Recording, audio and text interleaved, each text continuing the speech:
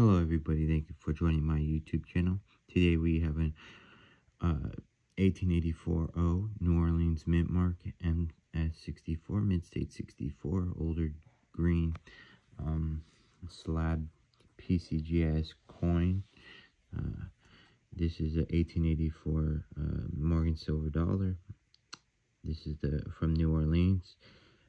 E pluribus union on the top, 1884 on the bottom, rated edge, circular with the stars, as well as the pluribus union, like I said, and the Liberty headband and the flowing hair.